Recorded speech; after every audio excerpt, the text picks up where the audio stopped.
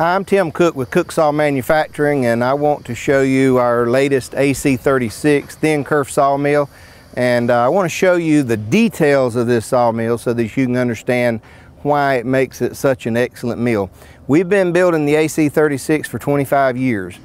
Just to give you a little of my background, I've been sharpening saw blades for 38 years. My dad was a saw filer. My granddad was a saw filer. So we've got saw filing in our blood. We got sawdust in our blood, and we like sawmills. So we have studied the intricate things that need to be done on a sawmill to make them saw good, make them saw straight, make them saw fast, and build it heavy duty so that it can withstand the logs hammering on the mill. Pick up heavy logs, handle heavy logs, and you'll see that as we go through this mill, how heavy our turner is, how heavy the log loader is, and just what makes this mill function so easily. It's easy to maintain, easy to saw straight lumber, and that's what I want to show you as we go through the details. One of the things I like to think about when I look at a sawmill, the very first thing that comes to my mind is, what is the heart of this sawmill? Well, naturally it's the saw blade. Well, how do we treat this saw blade good is very, very important.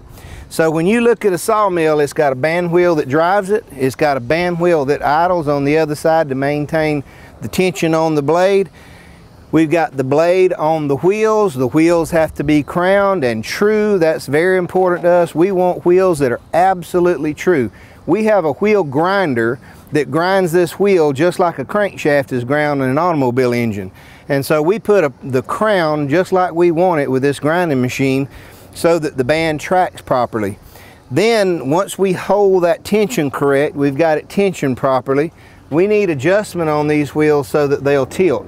This machine is made so we can get the right tilt adjustment so that that blade can saw at its optimum speed forward. Now you got guides. What kind of guides are you going to put on the saw is the question. We choose roller guides because it is absolutely the best. Now we don't just throw a roller guide on. A lot of technology in these guides. We spin that roller guide and true it up so it has zero tolerance after it's heat treated. That's very, very important. We want this guide to be very true. When I look down at this blade and it's sawing across, when you're inspecting the mill to decide what you want to buy, look down while that blade's running. If that thing looks like it's 1/8 of an inch thick, it's got a problem. And it can be the band wheel. See, a band wheel out of round is going up and down, up and down. Band wheel out of round is going in and out. So it's doing both things. It puts a whip in this blade, and it shouldn't be a whipping blade. That blade should look like a pencil line running across. And when it looks like a pencil line, those wheels are doing their job, the guides are doing their job. Now if that guide's out of round, it's beating, this guide will spin like 11,000 RPMs. So it will beat that blade and hammer it like a hammer. We have greasable guides. We have the bearings so that we can flush the grease in, and it keeps that bearing at its best and cool. That'll give it the best life. When you look at the adjustment system that we have here, we have 4 adjustment bolts here. Inside of this receiver, there's a square bar that fits in a receiver, and so we can tilt this thing any direction we want. So I can get up or down, side to side, and get this guy just like I want it. Then I have adjustment from top to bottom. We want a 1/4 inch down pressure minimum on this blade. Then I can use my down pressure to adjust and get this blade perfectly parallel with this bunk. When I'm perfectly parallel with that bunk, now I'm going to be sawing uniform lumber, and then my squaring arms, if they're squared up properly, I'm going to saw a square cant. And that's what everybody's after, is a good square cant, good square lumber. Here is a real important part of the sawmill. This blade needs lubrication. It don't need water to cool it. We prevent heat. Lubrication prevents heat. So I want diesel fuel, biodiesel, something with oil in it. You can put, I love automatic transmission fluid. It's got great properties for impregnating into the steel of the bandsaw blade and preserving that blade. A little oil coating on this wheel keeps it from rusting. Rust is things that break down metal, and we don't want this wheel rusting, so I always keep the wheel oiled.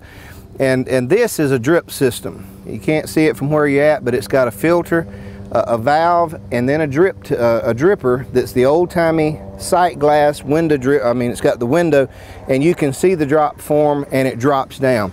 And so it comes down, and we usually use about 1 drop a second. Now this is on the exit side. This does 2 things. It is a blocker. It is blocking the spray of sawdust that is happening over here and going between this wheel. This blocks it, so it stops that. Plus we can lubricate the blade there if we want to. We have another one on this side. I'm gonna walk around. We have another dripper that is here, and it gets oil or diesel fuel, a solvent, oil base onto the blade, and it enters the log. So if you prevent heat, then you don't have to eliminate it by cooling it. So our drip system is to eliminate friction, not to cool it after it gets hot. The other thing you'll see here is we have we call it debarker blade, mud saw, whatever you want. It swings in with hydraulic pressure, hydraulic motor here, and it spins this blade, and what it does is it cuts a path in through the bark, in through the mud, right where that saw blade is going to go. And so this saw blade is coming into the cut right in this area right here, and so it goes through clean, it comes out clean. Your blade is preserved from getting all that mud on it and eating those teeth off. It don't take much mud to eat the teeth off of blade, so the debarker can be a very handy tool. It's not an absolute must that you have a debarker. It's more important to have a sharpener and a setter and a band roller so that you can maintain the blade. But secondary to that, I'd then have the mud saw because it keeps that mud out of your way. One of the things you'll notice probably from this angle is we have the chains here. We've got 2 chains in the front. We have 2 chains in the back. They're in unison. They let this head down uniformly and pick it up uniformly. You'll notice these chrome rods, they ride on a bushing. On both sides, they ride on a bushing, and it slides up and down. That keeps this head going up and down uniform. It's not letting it sway side to side. It's not letting it move side to side this way. It is very stable. A bandsaw blade that we want to cut, we want it to be stable. One other thing that I'll bring to your attention while we're right here is you'll notice when we cut the log, we saw the slab off the top, and we rotate that log this direction. Now we're entering, at least for a part of the time, we can enter the clean cut. Part of the round part of the log will enter the dirty side. That's where the mud saw comes in. It cuts that off. But as soon as we get down just a little bit into it, we're entering this clean face. If I can enter that clean face, my blade's going to stay sharp for a longer period of time. Now, this is very important. Some of the mills have this side over here. They have a cantilevered head over here. They're painted orange, if you know what I'm talking about. It's cantilevered, and this is the most unstable side of the mill. Then they have actually the log clamps up over here on that particular mill, and this side is kind of unstable. Well, what we do is the opposite. This is the most stable side of the mill. This is a rigid guide system, and so I'm going to enter that log on the most stable side of the mill. Now, the reason I'll call this one the unstable side, if there is an unstable side on this mill, is because this movable guide, it slides in and out. This is not as stable. I can wiggle it a little bit. I can push hard enough. It has to have enough tolerance so that it can slide in and out. But I'm entering it very stable. It's very easy to accept it coming off from this side on what I'll refer to as the most unstable side. So I'm saying this is the most stable, that's the most unstable, and this is where we want to enter it. Notice the other thing, the log will be right here. We're coming out from this real stable side, and it comes into the log there. We are not going to move this head by shaking on it. So when you're looking at a sawmill, you get over there and see if you can shake that thing. If you can shake it, it's going to bounce when it's trying to saw lumber. A blade that's not stable is not sawing as good as one that is stable, and that's just the fact of the matter. From this angle, we can look up and see that we have a hydraulic motor with a gearbox that is lifting these chains that lifts our head up and down uniform. And when we get around and start sawing, we're going to focus on the fact that I can saw without a computer. I can saw accurately. I can stop right on the number that I want to stop on, And we can do that because of the way we have our hydraulics set up. I've got a fast and slow speed on the up and the down, and I can go right to the number I want with my hand control box. We also have the computer that you can put on board. It makes things just a little bit faster. Some people really like the computer. In this world today, some people hate a computer. We've got you covered either way. This mill don't need a computer to run. A computer will make it just a hair faster, not much faster. I've actually had people watch me saw and they couldn't believe that there wasn't a computer on there. And I'm not even sawing every day. People who saw every day, they can outperform what I can do. But it's easy to saw. It's very user-friendly when it comes to setting the thickness of the board by sight. On this side of the saw head, as we call it, I want to show you the tensioning device. A tensioning device is a very, very important part of a bandsaw blade. Here's why it is. The bandsaw steel is spring steel. All of the blades that are made, it doesn't matter who the manufacturer is, it is some type of spring steel. That means when you hit the wood, it stretches, and when you come out of the wood, it wants to come back. The blades that have been made all the way back to the early 1800s did exactly this. It is the same thing today, whether that blade is 12 inches wide or whether that blade is 1 inch wide.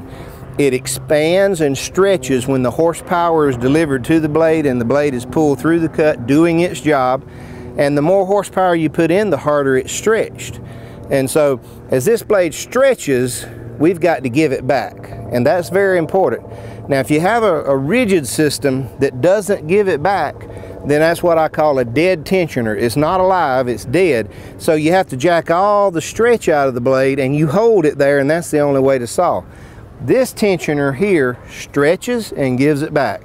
That extends the life of the blade because we're not having to stretch that blade, all of the stretch out of it. And I want to show you why that does that. If you can look in this area, if he's zooming in, right here is a hinge point. This hinge point allows this to swing out and back in, out and in. Then we have a spring right here that is loaded to the right amount of tension for that blade. And as you'll notice, I'll jack this hydraulic. This is basically a hydraulic jack laying on its side. It's a high quality jack that will allow that. And as I jack this out, you can see this start to move. It's going to be hard because it's not moving much. And once it reaches a tight spot, then I'm putting my tension by compression of this spring. And I've got a lined up marker here that I can bring it exactly there. You may see this tool hanging here. This tool goes in between the spring gaps, and I can tell if I've got the right compression. This tool thickness is the right amount of gap that I want in the spring. With this system, I can run a blade that's an inch short to an inch long, and it won't matter. I'll get the same amount of tension when I compress the spring, the same amount. But this hinge point allows that thing to open and close, open and close. And it's at free. In other words, it's free to do that. It's what I call live tension, that it can give and take at will whenever it needs to. I think that's very, very important. Now we also have a hinge point that runs vertical. We have 2 bolts in this area that allows us to, I call it open like a book. If we allow that to open, then what it does with our bearing system mounted here, it allows the tracking to change. So this is how we track. If I open it out this way, the blade tracks toward the log. If I close the book, the blade tracks back toward the operator or back toward the back side of the blade. And so it's very easy and it's very precise that we can track it. We have this system on the idle side. We have the exact system on the drive side. There's no tension on the drive side. We have a drive bearing assembly that's got tapered roller bearings. It's a very strong assembly, but it has the same tracking device on there. So this is very important. I mentioned it while we were on the front side. It's very important to get the top of your blade, the band wheel from top to bottom. That's vertically. It's very important to get that aligned correctly. When we get that aligned correctly so that it agrees with our guides and the flatness of our blade, those 3 things go hand in hand. When those three things agree, that blade will saw straight through the hardest knots that you've ever seen. Some of you have seen mills that come along to a knot and it rises up and settles back down. That is a tensioning system that's not right. It may be band wheels that's not right.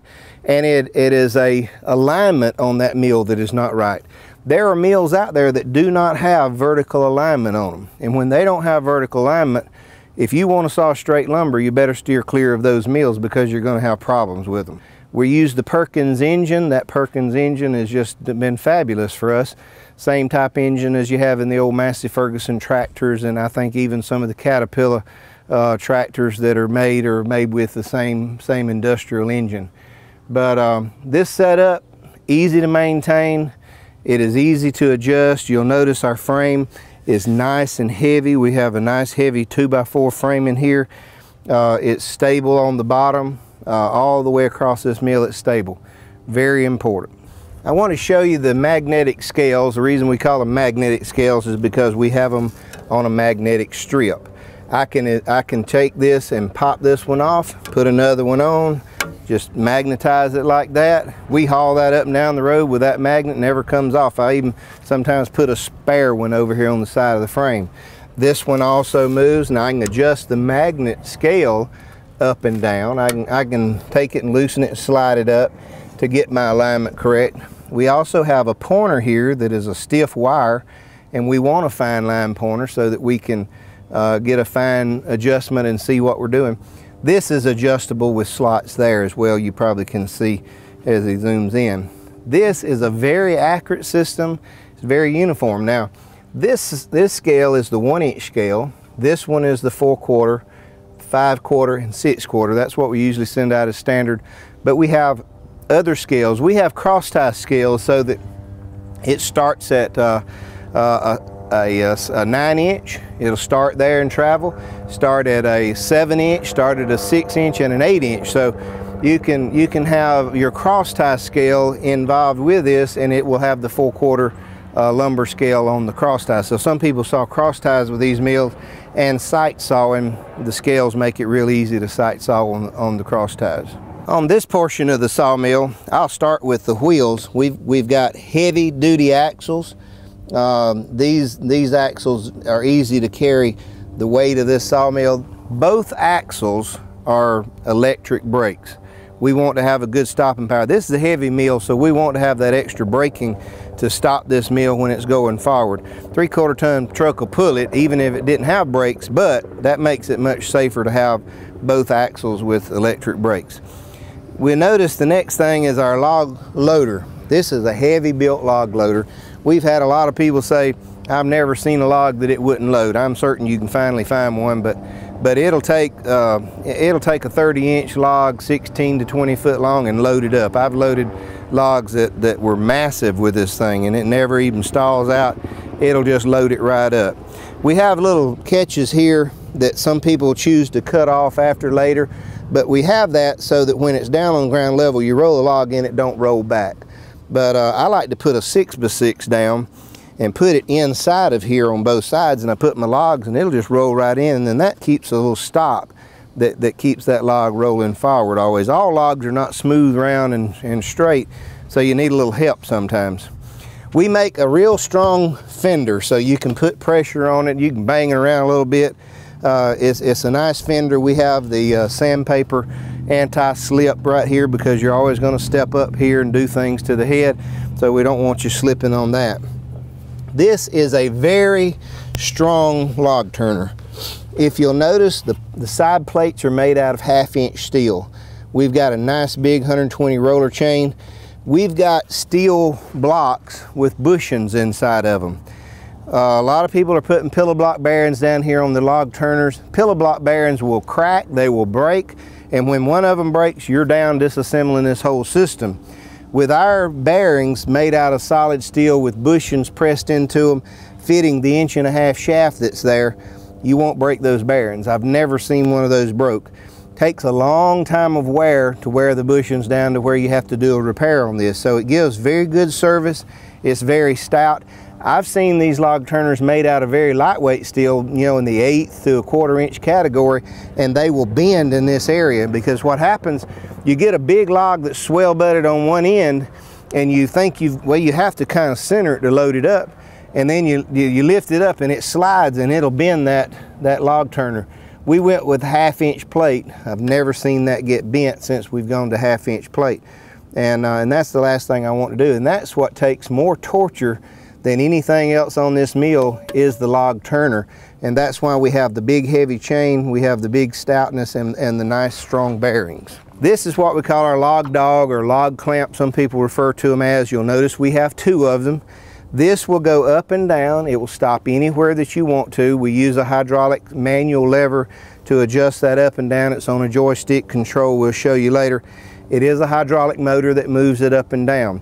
They move up and down in unison. They will go up and down together. Then we have a hydraulic cylinder on a scissor clamp that runs our slide across the clamp. Now what this does is they don't work in unison together. One can outrun the other. Actually, the one that has the least amount of resistance will slide first. But let's just say this is a bale end, it'll clamp here, and then that's a little end, that one will come on in and clamp it there. That's why they're not tied up in exact unison, because I want it to fit that log no matter what shape the log is.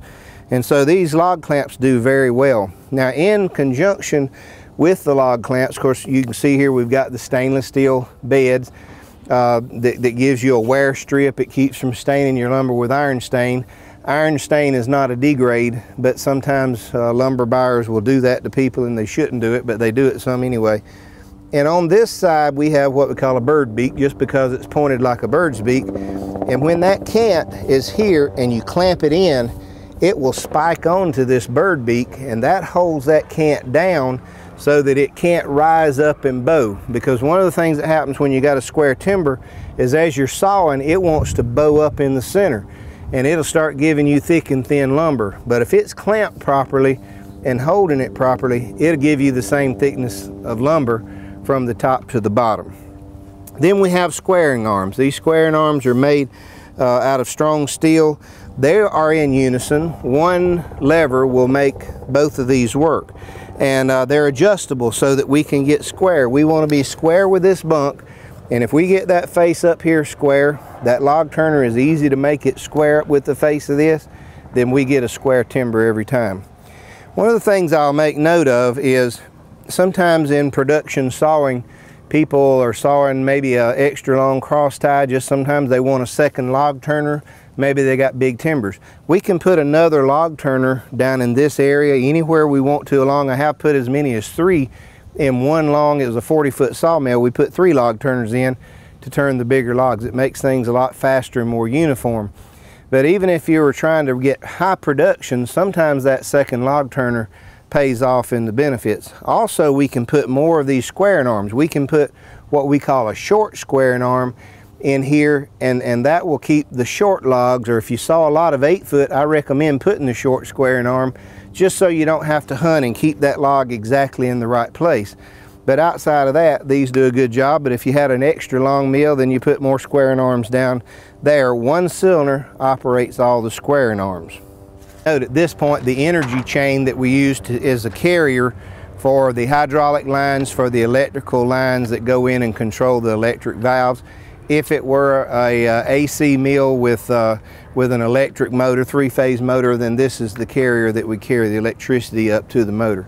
But it carries that hydraulic power back down to the lower bed and does a good job with that. All right, I want to show you the manual hydraulic that we use to turn the log, handle the log. We try to make things work in a flow, and in this case it starts on the right side, which is where I'm going to load the log, is on the right side. So my log lift is the first thing. Now I've got this motor idle down so you can hear it, and this is on the slow side. You'll see that speed up when we rev the engine up and go ahead to a sawing speed. But as I hold that up, my log is loaded, and I push down, then the log clamp comes down. That's real easy and real simple. My squaring arms, they come up, they go down. This is my log turner next, and they come up. I can turn the log up, I can push my chain down. Now the chain coming down is not for turning the log down, but is for scooting that log in to make sure it squares up against my squaring arms. So I've got control of that with the joystick, and I can do that with one hand. Then my clamps come up and across. If you notice, everything flows in the direction. So if I push it to the right, they go to the right. I push it to the left, they go to the left. If I pull it to me, they go down. I push it, they go up. So simple. The tapers Up is up, down is down. And so that works out real nice. So all of these things are made for the simplicity of the operation. All right, here is the hand control box. Now you'll notice I've got a place I can put this hand control box here and it stays. I've got a place that I can put this box over here if I'm on, and I can walk from back and forth. I've got plenty cord to do that. I kind of like holding it, and a lot of people get used to it and just leave it in one place and operate it from there. Now I want to zoom in on it and show you some of the functions. The first thing is power. We have to have power on to make this whole box light up. There's the fuse. This is my fast and slow for the up and down. I have that on my right hand so that I can flip that up and down at will. Then I move to the left side with my left thumb. That's up, that's down. You can see that head going down as I hold it. That's up. If I switch it to slow, then it slows down. If I switch it to fast, it takes off fast. While I hold it down, I can switch that. Forward and reverse. This is reverse, that's forward. Throttle to throttle it up. Throttle back down. If I want to kill it, I have a kill switch that I can press and kill it. My guide goes out, my guide goes in, and this is my debarker blade engaging. When I pull it to in, when I push it out, the debarker blade comes back out. Very simple to operate, very simple to use. I want to show you the lining of our bed there, so that the lumber, as we drag it back, if you'll think about it, the log is up here this high where we're sawing. The board comes back, it wants to kind of take a nose dive. It might dive in here, it's cording to the length. It might dive in here, it'll slide right across and just slide right on out the end. On the end, we have a dead roller so that when it hits here, you can take a pretty big heavy timber and balance the weight on that roller, and it'll just slide right back into your stack or onto a forklift, however you have that set up to receive that lumber. But this is important for the drag back. The drag back is a very good feature, and I haven't shown you that on the mill, but I'm going to carry and show you the drag back fingers and the function that they do. The drag back saves a lot of time. It makes this mill truly a one-man operation. I can saw a lot of lumber right by myself. However, I can't bring this mill to its full potential by myself, but I can saw by myself. If I add one man, I can bring it to a higher level. If I add two men, that I can carry this thing on up to a higher level. I sometimes make the comment, I can kill two people back here with the speed that this thing will saw. If I've got a good flow of logs coming in, I can put a flow of lumber coming out the back. Somebody better be ready to catch some lumber, the way this thing kicks the lumber out. But I'll carry to the drag back fingers and show you the importance of them. The drag back fingers are up inside of here. They can swing forward, drop down over. We raise the head up anywhere from 3/4 to an inch. The fingers will catch the board, slide the board back out. You notice this little odd shape on this, and what that is when the board tries to kick up, because the weight of it, when it comes off the end of the log, it wants to kick up. This stops it from kicking up, and it'll just slide right on out the back end, just making the drag back work much more easily and freely. Now when we're sawing with these drag back fingers, I don't like to slam them because this head moves fast. When things move fast, you have to be cautious about how you do it. So I bump that head. You'll notice when I'm sawing, I'll bump the head back, and when I pick the board up, then I press the button, hold it down, and it'll slide back out very rapidly. I just don't want to slam it. If you slam things long enough, you can tear something up. But that's the function of the drag back fingers.